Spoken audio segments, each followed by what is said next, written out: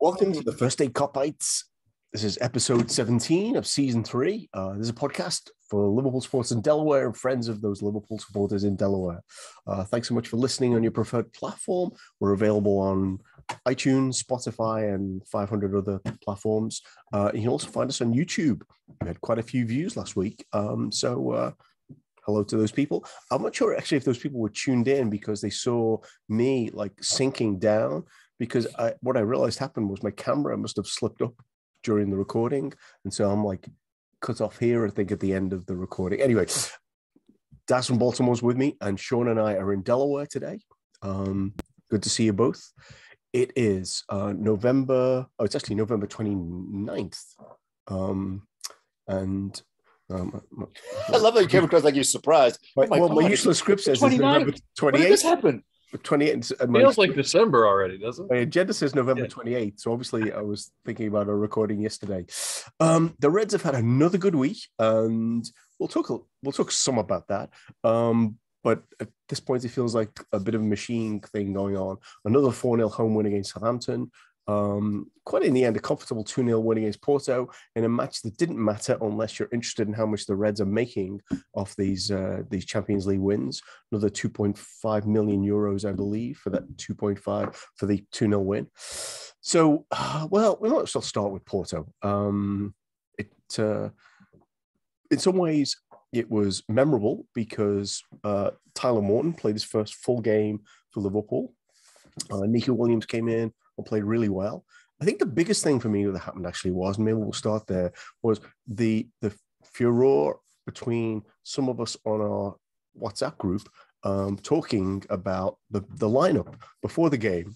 And if you listened to last week's podcast, I don't know, a lot of you did, then the lineup made a lot of sense in terms of the conversation we had. Sean was not with us. Sean, who actually, I should have mentioned this at the very beginning, Sean, who turned 40 last week. So Justin was really sharp in saying happy birthday. So we should at least say happy belated birthday to the wiser, maturer version of Sean that's on our show now, who had some issues with the lineup. So why don't we start with that? Yeah, so I just the only thing, there were a lot of people kind of complaining about the lineup, and I was my concern was only that it looked like we were playing Morton in the 6. He's never played in the 6 before, and you're playing Ox, to the one side of him, and you have Thiago on the other side. And I just sort of envisioned this scenario where Thiago was going to have to be covering the entire midfield, defending against Porto. And, he has picked up a few injuries since he's been at the club. He's coming back from one still. So I just thought that was kind of a concern. I thought maybe they'd play Henderson in the 6 and Morton in the 8, which would, give us a little bit more security since it wasn't really a must-win game. So I thought that the defensive side of it. But in hindsight, it all seems kind of silly because of the way the games worked out. Morton did pretty well. I thought he did very well for his debut, put it that way. I mean, he did fantastic for it being his debut.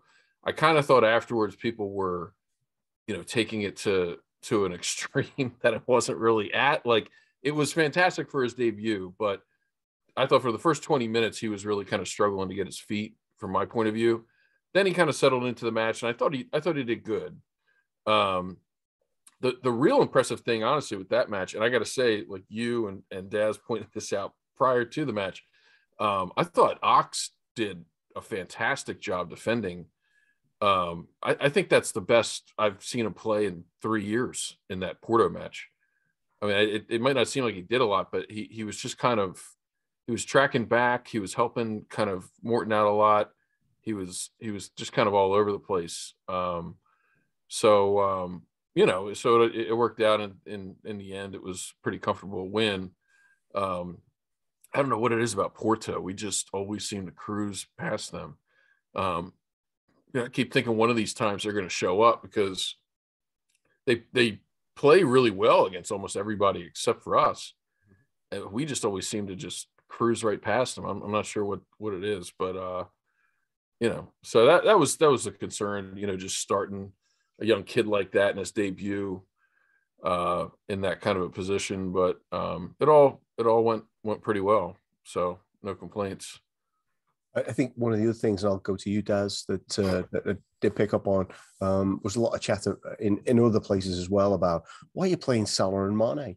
And I think we addressed this last week with, like, who's going to tell them they're not playing another Champions League match where they can score goals and be in the shop window for awards? I'm sure we'll touch on awards before we're done with today's show. But it seemed very appropriate that when Salah scored his goal, he went off immediately. Because I think that puts him, I think he's only behind the renowned former West Ham striker, Sebastian Haller, with 9 goals. He has 6, which matches Ronaldo, which is just bizarre.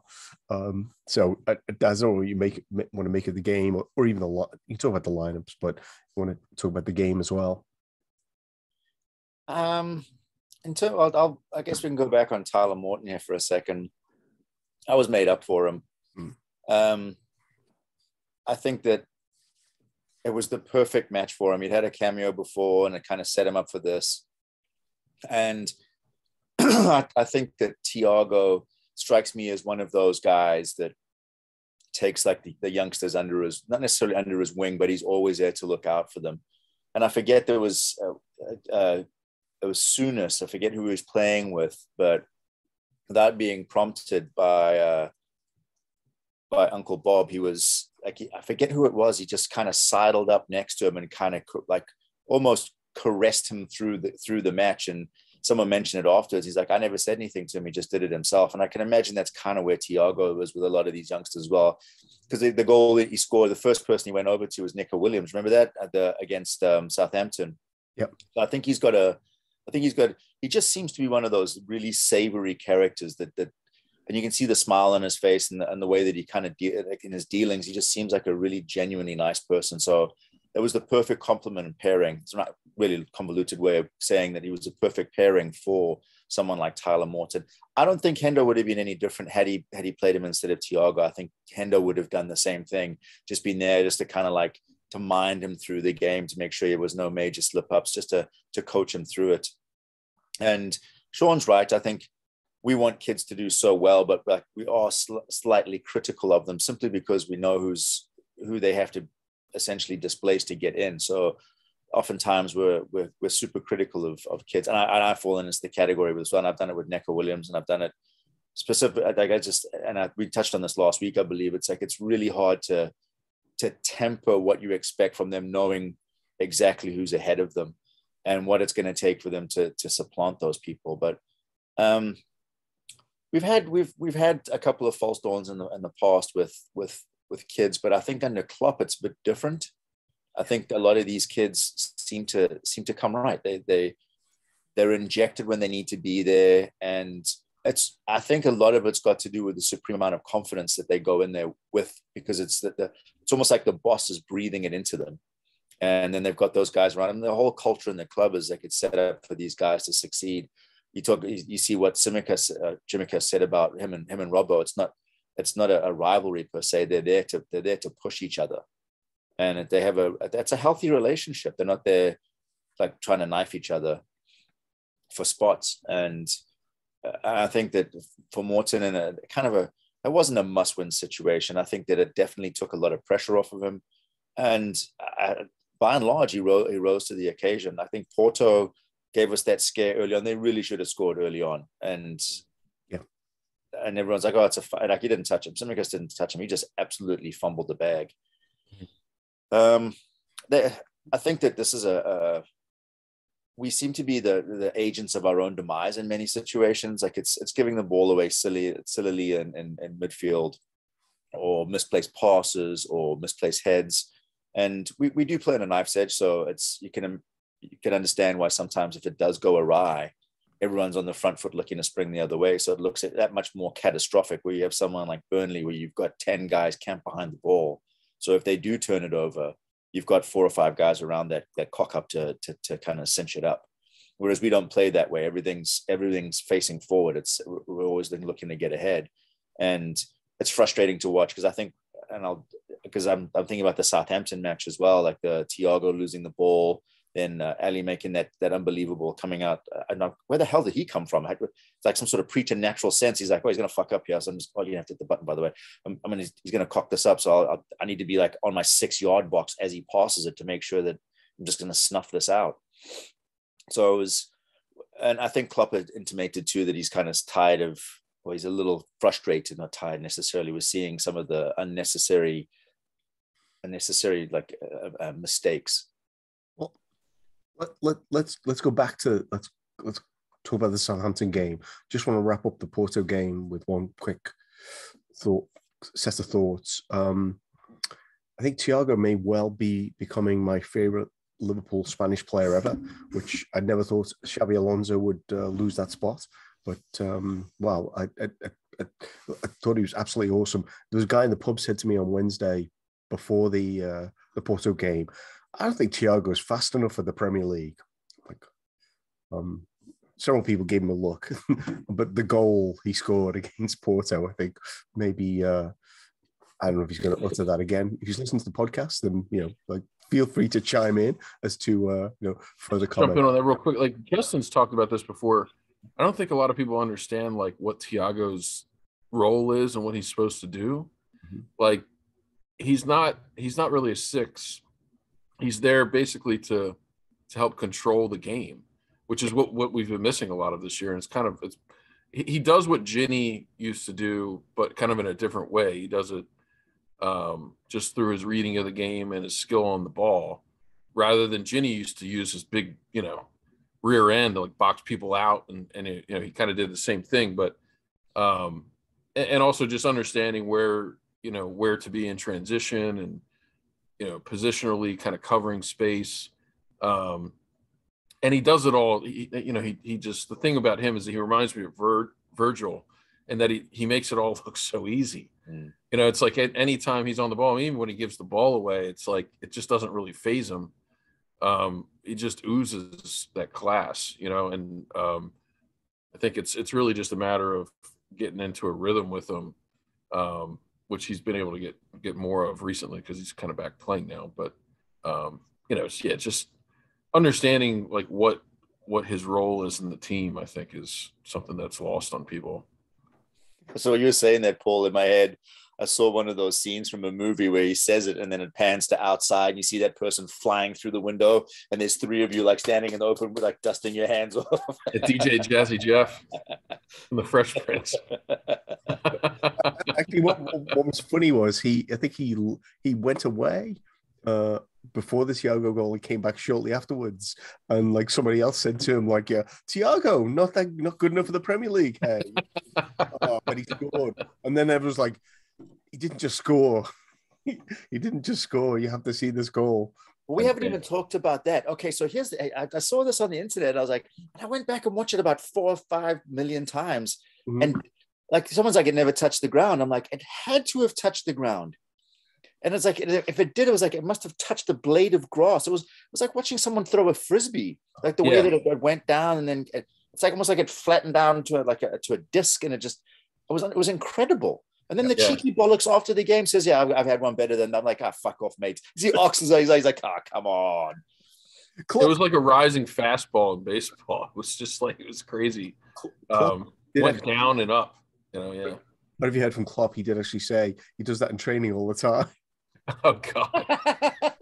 Well, have you seen like some of these training videos of Thiago? I think it was him and Rodri in like the Spanish camp in the summer. It's like punting the ball 400 yards across the pitch. Yeah, they're just passing it 50 yards back and forth without it touching the ground. Just like trap it off their chest, juggle once, and then punt it 50 yards. It's incredible. Just like the skill level that he has, but.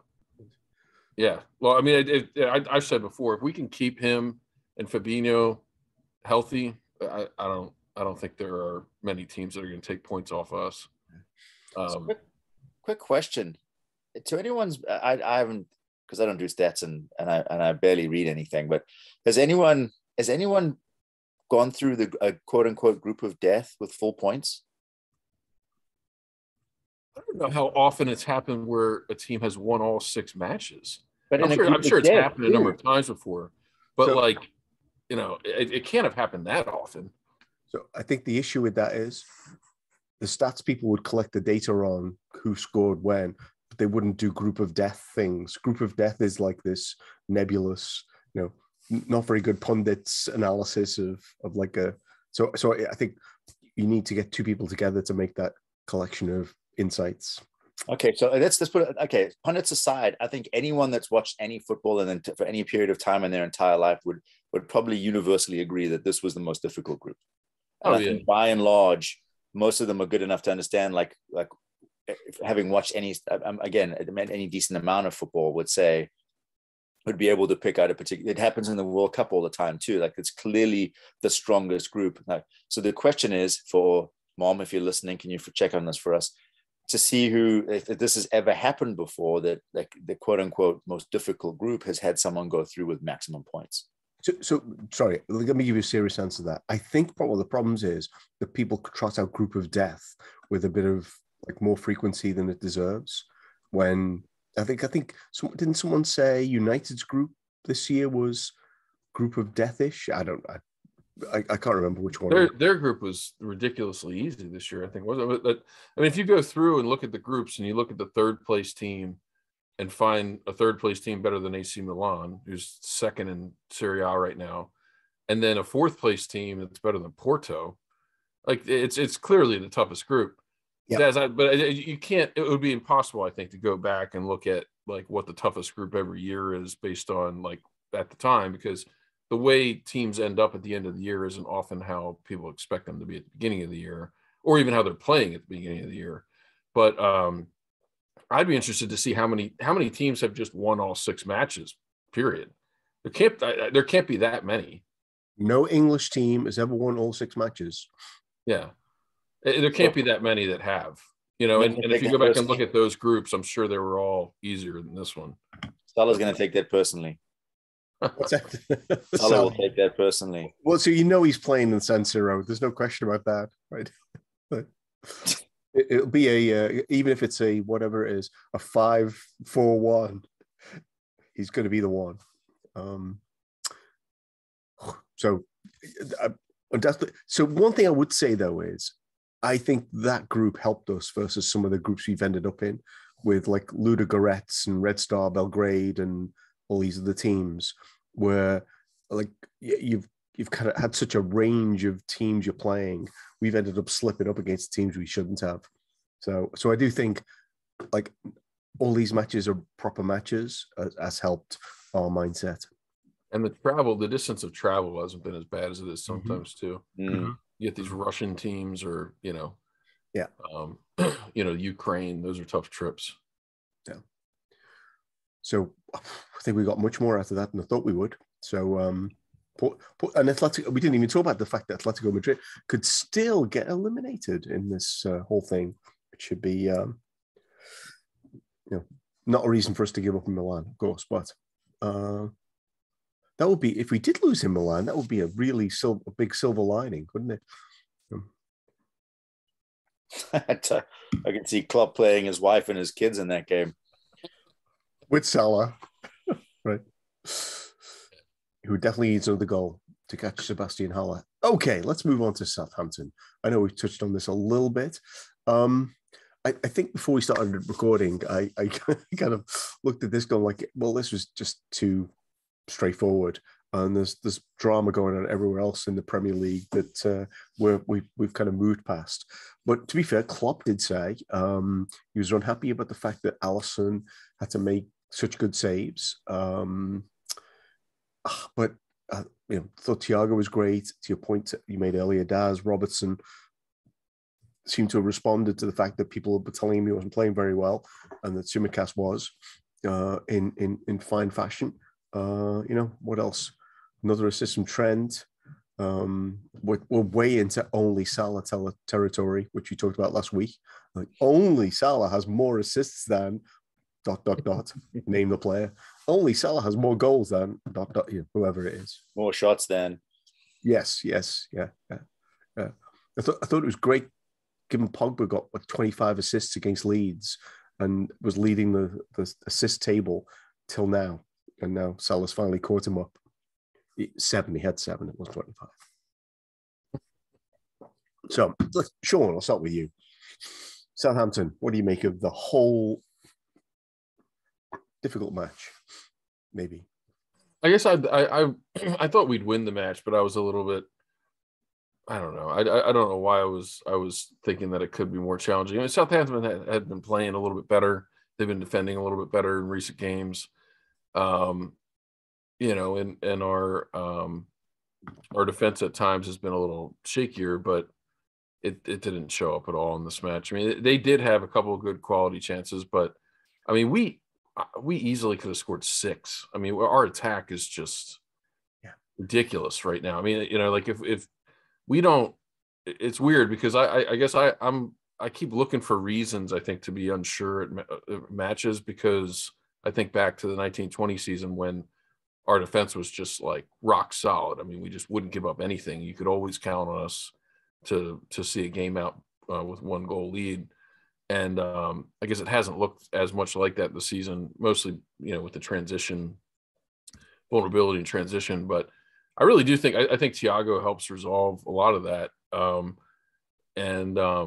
Just because positionally he's much better suited to play in that position than, Curtis Jones or Ox or a lot of the other players we've had there this year. A lot of players in that position tend to get sucked up field a little too high, and then we're not in position to kind of cover and transition. And Thiago's, not going to do that. It was, I mean, in the end, it was pretty easy, and long may it continue, because if we keep scoring like that, it's going to be a fun season. Yeah. You can't convince me that Thiago didn't do that on purpose. Giving the ball away? Yeah, like so he's like, watch this. I'm going to roll with my right foot, ping it with my left off this ball bag's thigh and go and top bins. What? It's almost like one of those guys in the snooker shot. Side pocket, off the rail. Watch this. The deflected goal. So, I mean, that was pretty – I thought it was pretty incredible how he took that down and kind of made the run. I mean, it did deflect in, but as he drew it up. Yeah. Well, even if you don't acknowledge that he might have planned the deflection, the foot over the ball said Bednarek, like completely the wrong direction. Like, I'm going to shoot. No, I'm not. That was right. Yeah, that move kind of on the fly, like he did it, was pretty. I thought that was pretty impressive. But he's not fast enough for the Premier League, right? We agreed on that. Just kidding. That? He's not fast enough for the Premier League. Cut to man getting thrown out a window.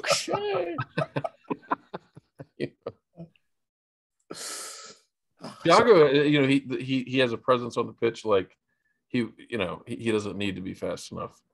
He's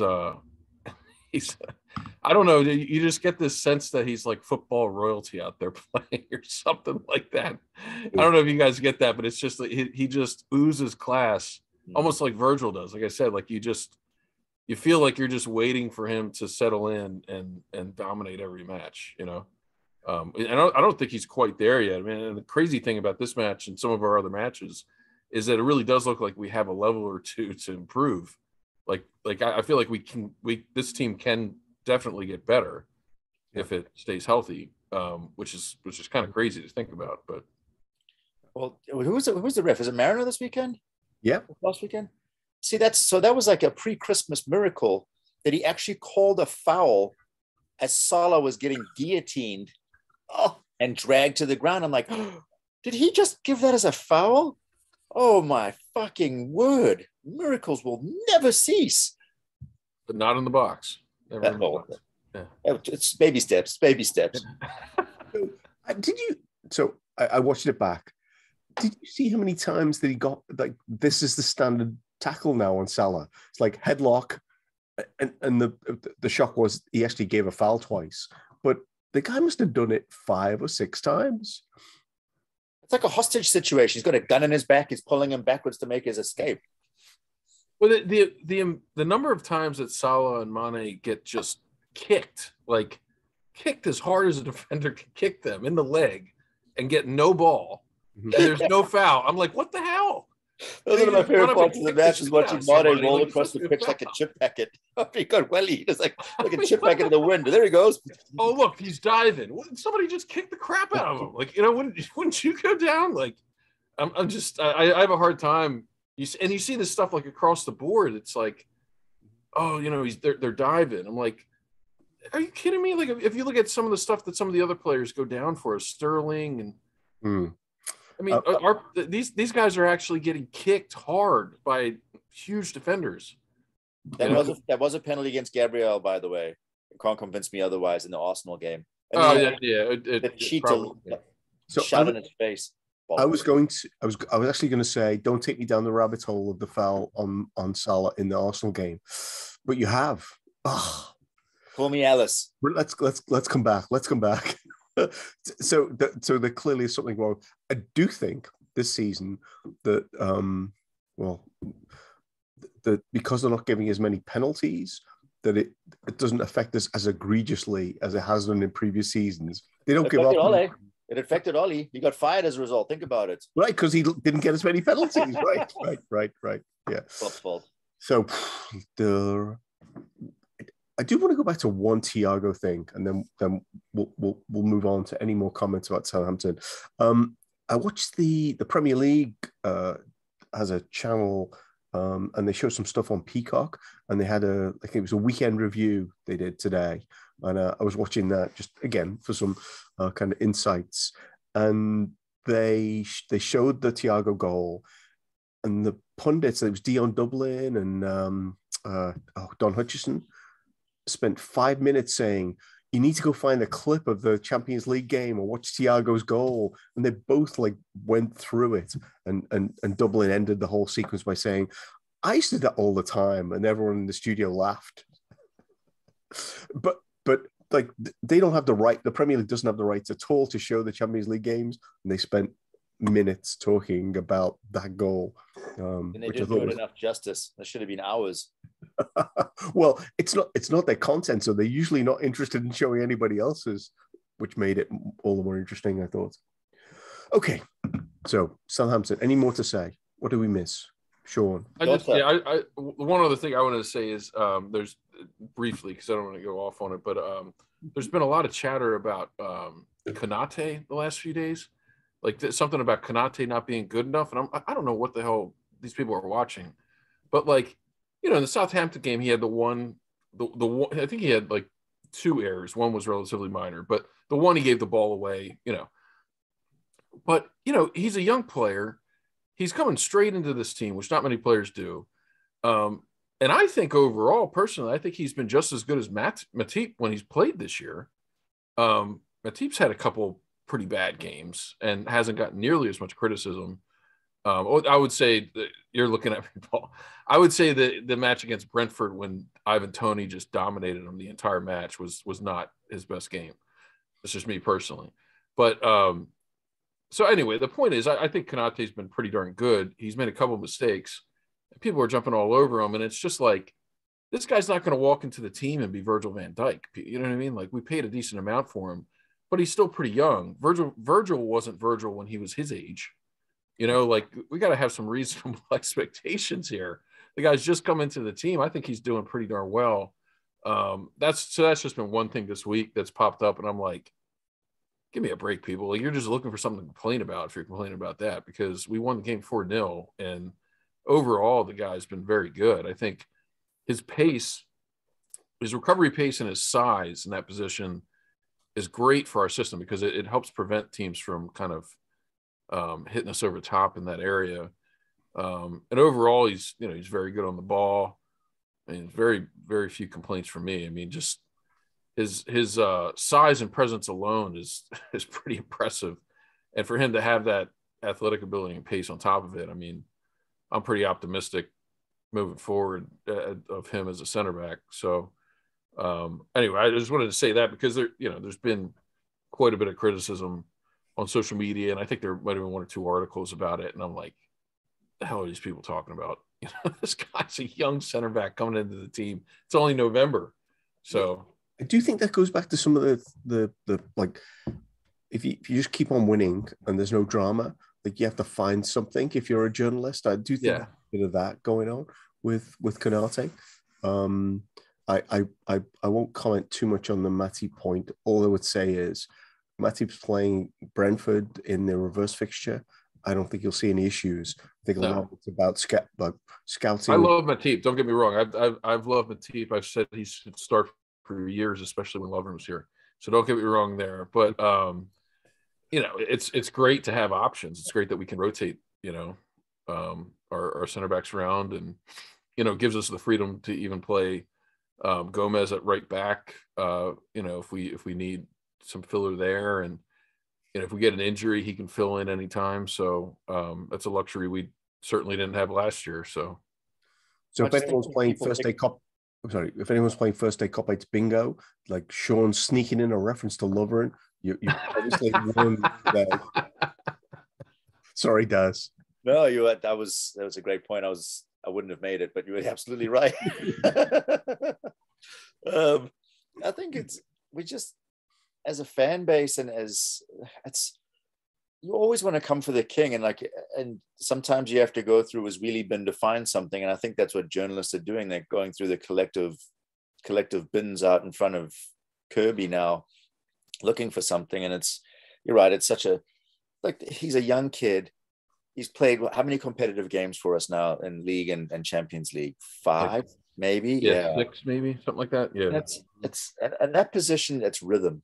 In most positions it's rhythm based, and he vacillates between two different center backs when he plays. So he hasn't built that up. He's one for the future, and again, like you said, the pace that he has, when he I would say eased is a nice way of putting what he did to that Porto player when he ended up in row X. I think it was effortless. He's just. I love the idea of either he and Matip or he and Virgil walking into the box for set piece, and what the opposing team must be thinking, what the hell, how do you prevent either one of these two from getting a hit on the ball? But yeah, and he's 22. I couldn't remember how old he is. He's younger than I even thought he was. Yeah. Doesn't turn 23 until May. So, like you said, you forget, sometimes you forget these people are human beings. Like, it's a 22-year-old kid. Yeah. He just moved to a new country, a new team, So anyway. My son loves his Twitter game because whenever he plays, he always throws out some anime GIF. And it's usually something that my son really loves, like Dragon Ball Z or Naruto or something like that. And he's a youngster, man. It's like he has this some of the stuff that we're like, what the hell is this all about? Like you said, he's still a human being. Give him a second. Like let him express himself. Like he likes to watch anime. Like it's not like he's out shooting animals in the face. Just easing dudes off balls and watching anime. So he's 8 years younger than Virgil then. Yeah, I mean that's a yeah. Let's look ahead, because clearly there was more to talk about than I thought there was about what had already happened in the last 2 games. But Sean, one of your messages did make me laugh when you said that you didn't think the Liverpool lineup was that tall against Porto, and Konate looks about 6'9". Oh, well, yeah. That was who did we have? We had I'm trying to remember who started. So it was Mane, Thiago, yeah. Thiago, Morton, Ox, Simicus, and Neco. So I think we only had 3 players over 6 foot in that match, right? But they were all over 6 foot by a long way, weren't they? That's true. Yeah. One of them was Alisson too, though.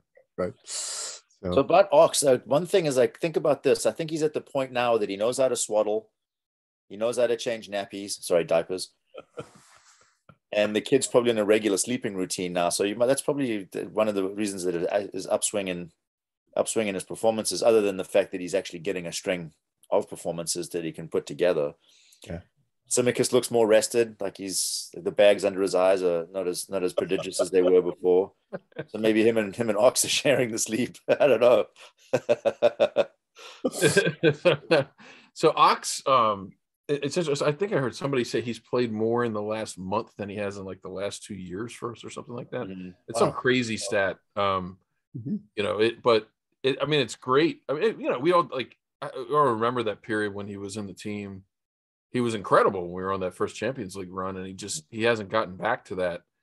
So, you know, God bless him. I hope he can. I mean, that'd be amazing for our season if he can.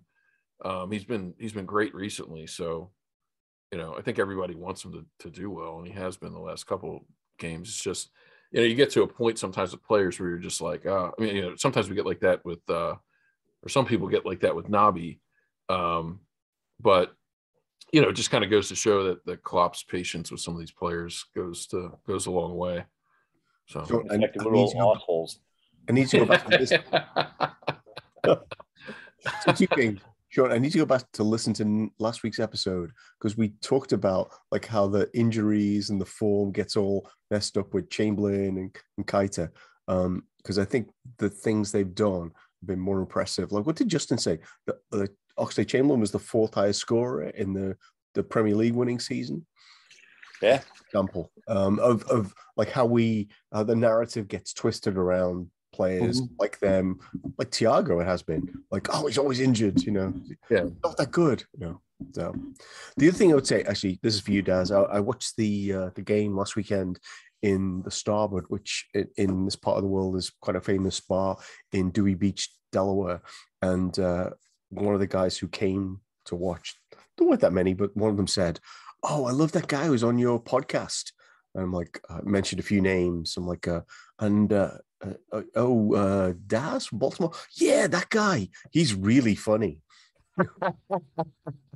That's the best $5 I ever spent. So Zachary, if you're listening. So just, I have no idea. I've gone down. So we're finished with what's done. Let's move on. This week, there's a lot of football going on this week. 2 whole rounds of our Premier League. Hoping for more Thomas Tuchel meltdowns. Maybe I can't see City slipping up, unfortunately. But we need to focus on our own business. We play the old enemy on Wednesday night at Goodison Park, which we've only won once in 9 visits. But I can't. So I didn't research this very well because I think they've lost 6 in a row. They haven't won for 6. I think might be it. They've got no Calvert-Lewin. And who else is someone else missing? Yeah, he's off shaving, isn't he? Yeah, Yerry Mina is missing, and apparently their record without Mina playing is awful. So Everton. I'll start with you, Daz, because you always have opinions about the team from Goodison Park, managed by the once great Rafa Benitez. Okay, so that place it's wood anyway, so it might actually burn to the ground with the collective incandescence of fans if we mash them at Woodison. I swear to God, like the collective fume will get together and just watch that place just turn to fucking ash around them. They were booing them this weekend. Was that before the game, or am I making that up? It was awful. I'm like, wow. So, like, if they do lose, I would suggest that Rafa Benitez has like one of those slip harnesses and a fucking helicopter just flies over the top and drops a line in the middle of the pitch. He just runs out, clips in, whoop, and they just pull him because he might not make it out of there alive. I'm telling you, if we get hammered, look, they're always up for it. And I think that Klopp said so much. He's like, let's see what we're going to there to play football. Let's see what something along those lines. I'm ad-libbing. And he's right. You know, I think it's going to be more blood and thunder for them. And I really hope that Virgil van Dijk is just chomping at the bit. And he just goes through about 5 people with his own head to get to the ball and just buries it in the back of the net, right through Jordan Pickford's fucking T-Rex little arms, the bastard. Honestly, like that would be the most fitting way for him to come back is to put one in there, because we were really, really tame against him in the return fixture, and it angered me to no end that it seemed like we just rolled over and had our bellies tickled by them. It was frustrating considering how it went and how we got hosed out of that game. the one at Goodison. Yeah. It's just I really want these guys to be eating like bloody steaks as we speak and just go in there just angry. And we don't though. We're not really a gnarly, bitter team. Like we have a couple of guys. Like Sadio's quietly a bit of a shithouse. So actually, Thiago is too. Some of he's got a bit of snideness to him, but we don't have anyone that's going to go in with a massive chip on their shoulder and give someone and welly someone or reduce someone. Fabi does that naturally, but not out of hand based on the occasion. So I'd love to see us go in there and smash them. I think that Benitez realizes what he needs, and this is he doesn't need to pin anything to the wall. It's us. Like I can't be like, look, they're booing us, and that's you're playing Liverpool at home. Like show everyone that you have the types of bollocks that everyone thinks that you have, and so I think that they're going to come for us. Who's officiating? Oh, do we know? Do we know? I don't know. Well, Sean looks it up. What I'm thinking though is you're picking the team, right? It's like there's Hendo's definitely playing, Fabinho's definitely playing, Thiago's definitely playing, Mane's definitely playing, Andy Robertson's definitely playing. And maybe you'll put Shimikas on the other side, right? So who's your centre back pairing? It's got to be Virgin, and Matip, right? This might be a Nat Phillips moment. I don't know. So I actually think that he might sit Thiago and play Milner. No. Oh, good call. No. Milner's a good call. Yeah, you can't. I wouldn't necessarily want that, but he has been talking about rotating players as they come back from injury. The other one I wonder is kind of a crazy shot. I wonder if he starts Divi, just because of his history and he's a big body. Yeah. Just because Klopp is aware of. I think he said something recently about how, with this match we want to come to play football and sort of question if they do sort of. So it wouldn't surprise me if he started like, Robbo, Milner, Divi, in place just to kind of have that gnarl that you're talking about and just, be up for it. Yeah, I don't know. I think it's one we should definitely win. They don't have Calvert-Lewin up front. Their defense isn't great. And I think DeCurry and Allen are healthy now, which makes them much better in midfield. Yeah. But still, with that two-man midfield, like we should be able to run through them anyway. I'm pretty confident we'll get the win. I'm just hoping, like Dad said, knock on wood, that we don't get any injuries from any stupid play. Them going nuts if we start blowing them out. So it's just one of those. I think it should be a comfortable win for us, but we gotta be ready for their extra foot in on some of those tackles. I like your Divi shot, but can you sit Jota after he scores 2, almost 3? Could quite easily have had 3. I'm saying all that not based on logic. I'm saying it based on the fact that Klopp tends to do crazy things in this fixture. Like you said, in the past, he'll start Shaq. Like he seems to always throw out some kind of crazy lineup in this fixture. So it wouldn't surprise me. I'd prefer for Jota and Thiago to play, but I'm not going to be surprised to see something crazy because he does that a lot. So the preface to the comment you made about we're going to play football, we'll see what they do, was people make too much of this fixture. Mm-hmm.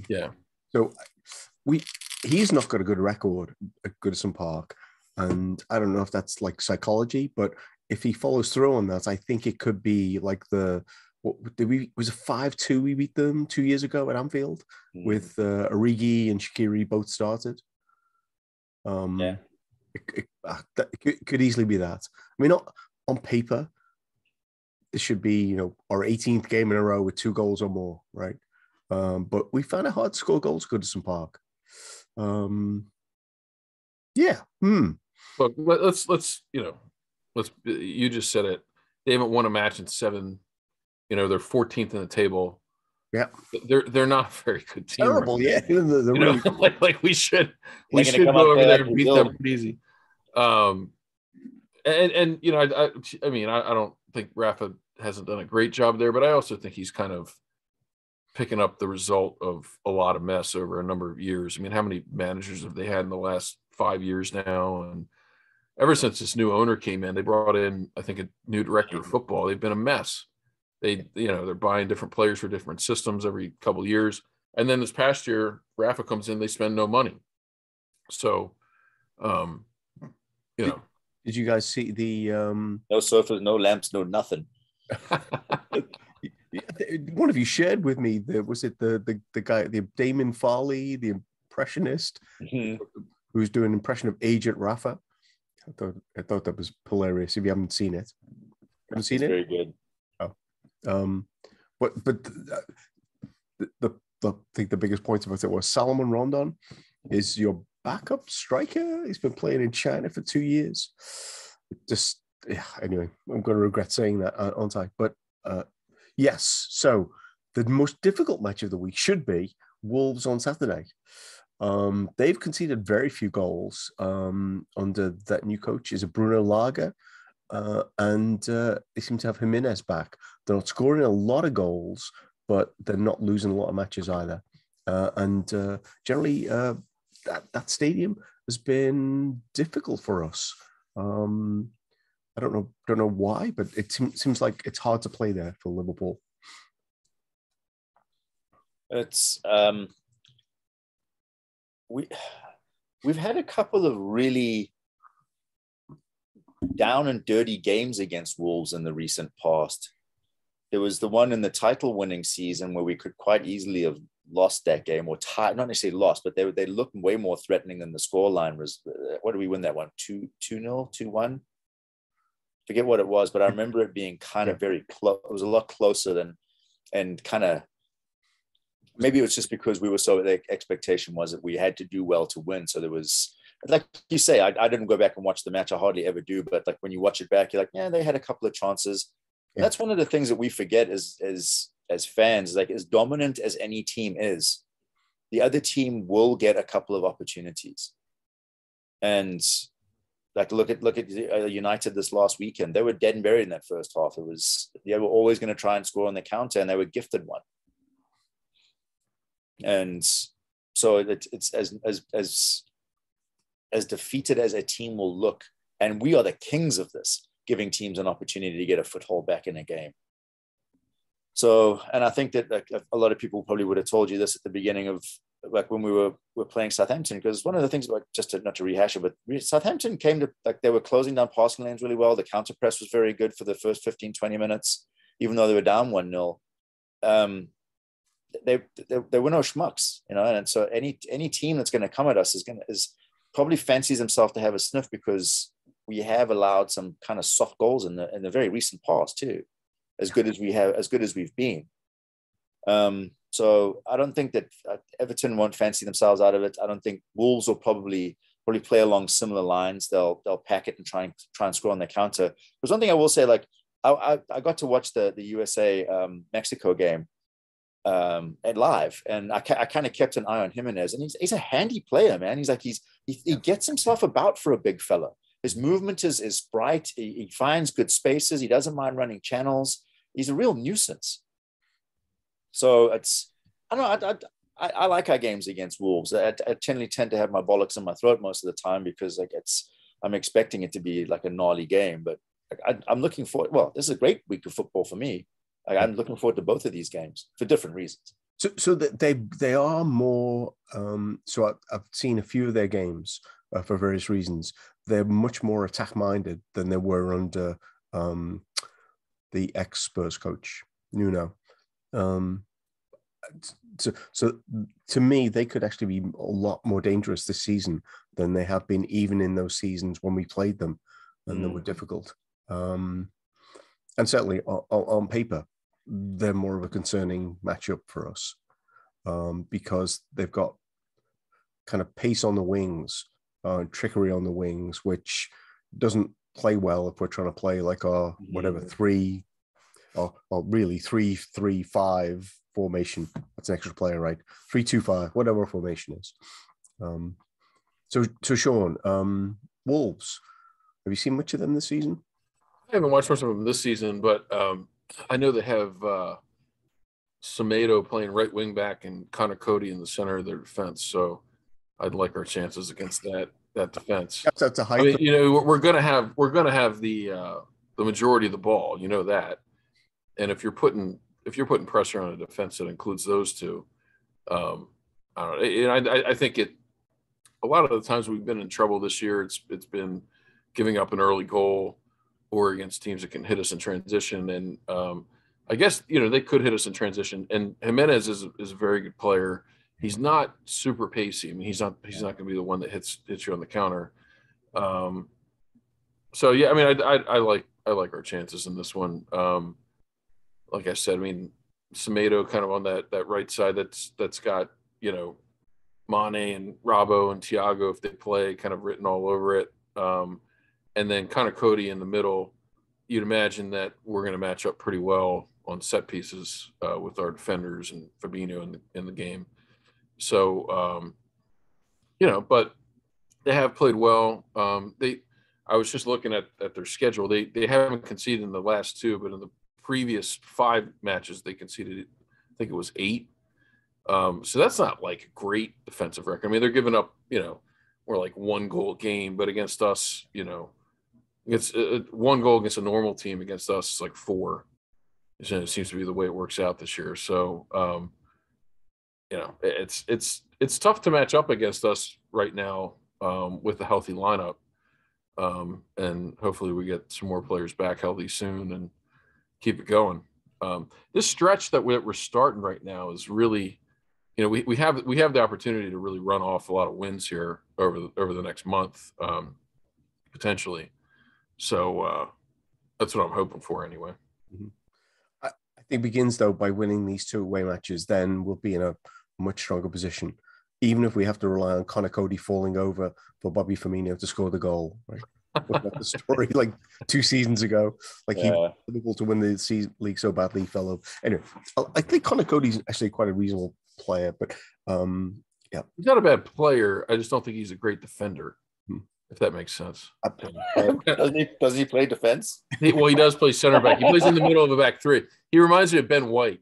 They're both like decent on the ball, but they're not the best center backs. He's a terrible CEO, but isn't he the CEO of the company? You know what I mean, though. In the spirit of CEOing, he's good for what they ask him to do. All right, most of the time. Paul Tierney on Wednesday. He's a bit of a ball bag. Yeah. Feel like we need a better referee than that, but there aren't that many in the Premier League. There aren't very many. Yeah, garbage, a lot of them. Yeah. Like the Andre Mariner the other day surprised me by giving fouls that I would never have expected. So maybe we can expect a bit more. Is Tierney from Manchester? He's not another one. Aren't they all? It feels like they just cloned out of Manchester. Like it's a production line of shit refs just like coming straight out of Manchester. Okay, so I was just looking at this. So we got Everton, Wolves, then Milan. So it's a nice European trip. Villa, Newcastle. Then it's Spurs, Leicester, and Leeds, and then Leicester again. That little turn right there, right around the new year, is going to be that's nothing to sneeze at. No. Well, except for Leicester. We smash every time that Brendan's in charge. Has ever been doing this? I want to stop having you on this damn podcast. Like just dragging your balls over everything. Like, yeah, we're gonna hump those guys. We're gonna smash Villa. I mean, the Villa has played well under Gerrard so far. And that one would, I would wonder a little bit about that one, but I think we'll take them at Anfield. I'm putting my house on all these predictions. How about we just Spurs under Conte is a tricky one, but actually that was the one I thought was the easiest. No way. Leicester under Brendan is always the easiest. It's even easier than Arsenal under Arteta. Well, let's not get ahead of ourselves. This week, Everton, Wolves, next league game is Villa, which will be interesting. And the game you didn't mention after the list was we play Chelsea away after all of that. Yeah. So minus a couple of guys, right? Isn't that potentially? Yeah. That one's going to be tough. So you can dwell on that, or so one more thing, you can look more generally around what's going on in the league, the teams to be afraid of.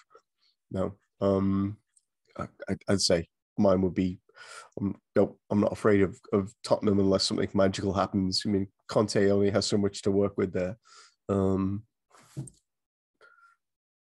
I'll go to you first, Sean, because you're so confident about the next month. Like you can talk about whatever else you want. Sean's got us holding the fucking trophy, like they're handing us the trophy next week. I think we match up well against most of those teams. They're not the types that park the bus, and we tend to do well against those kinds of teams. Can I just say one thing in response to that? Have you seen Man City's schedule? I'm sure it's easier. It's truly easy. Yes, it really is. Yeah. Well, they played a lot of hard games already. So. Yeah. Well, yeah. So, I mean, I think we covered everything I would have had to cover. I mean, the one thing I'll mention, I'll steal Daz's thunder here, is Mo Salah finishing 7th in the Ballon d'Or voting is kind of a joke today. Messi winning it. It's just like, how seriously can you even take that award now? It's just Lewandowski. Yeah, I feel like this is the second time he's been robbed of it, where he should have won it.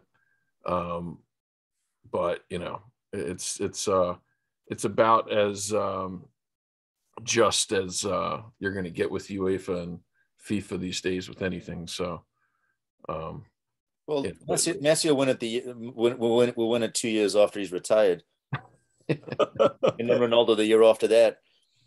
So did I read you correctly that Ronaldo came in ahead of Salah in the voting? Yeah. Just like so my 14-year-old son came to me and said, "What's the Ballon d'Or about? Is it trying to be a joke?" Well, and Karim Benzema finished 4th, and I'm like, what? Ahead of all these other players? I mean, I don't know. It's ahead of Salah. I mean, it just, I don't know. Well, he won the Ballon d'Or in jail. Prick. It's just crazy, but yeah. Anyway, that was one of the things that stood out to me today. But yeah.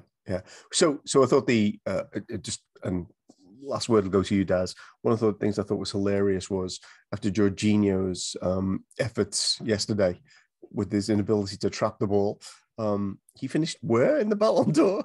3rd. It's crazy. I mean, he happened to be on teams that won a couple of trophies this year, and it's like they act like he was a star player. He was, bottom half in terms of like who you're selecting on the team sheet for either one of those sides. Clearly, if Italy don't go to the World Cup, it's his fault, right? It really is. I mean, like he's not even a top 5 or top 6 player on Chelsea's team. I don't. It just doesn't make any sense. Yeah. You know what? I think he'd get in United's midfield. Probably. Yeah. Ahead of McTominay or Fred. He's not going to kick either of those guys out. They're immense. Get a Matic. Okay, Daz. Last word. Well, I've got 2. First one is I'd probably watch Thiago fold laundry. God, I love that man. He's absolutely just a joy to watch. It's like it's just watching someone glide about almost like ethereally, like just so clearly just a cut above. And like you said, even when he cocks up, you're like, oh, well, he's just going to score 2 more or make 2 more. And the second part was, and it's actually part of what Sean was talking about, is apparently Messi got up there and said, "Hey, Robert, we all know that you should have got this last year if there actually had been an award." So I thought, if that's indeed the case, that is classy of him. But yeah, man, I'm just looking forward to Wednesday. So yeah, let's bring that on. Move to step in through a time machine and get that shit over with. Let's go. Oh. So we often say when it comes to Arsenal, they're not our business. Messi does not feel like he's our business anymore because we're in a different echelon. Hopefully we'll be back next week to talk about the different echelon we've been performing in. So we'll be back after the Wolves game, hopefully to talk about the Reds' continuing winning streak. Thanks to Daz, thanks to Sean. If you enjoyed the podcast, please share it with a friend. Follow us on Twitter. We only tweet and retweet from sources we think are credible. we will not be retweeting any Ballon d'Or stuff. I'm pretty sure. Thank you.